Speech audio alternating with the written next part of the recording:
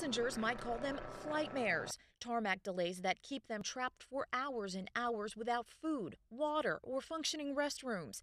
And they're a prime target of a so-called Air Passenger Bill of Rights that has yet to take off in Congress, but remains a big priority for consumer groups. We're talking about creating a movement of passengers.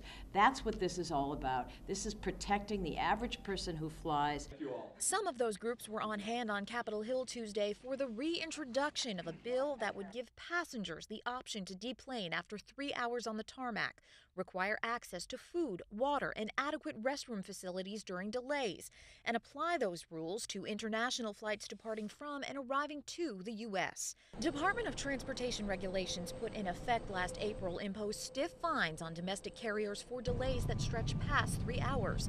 The bill's chief backer in Congress, California Democrat Mike Thompson, wants to see those rules become federal law. That's why it's important to codify what they did, plus expand it to make sure that all the protections are there that we're fighting for. But the Air Transport Association, an industry trade group, says airlines experienced the lowest number of long delays ever last year, a result they say shows a federal law is not needed.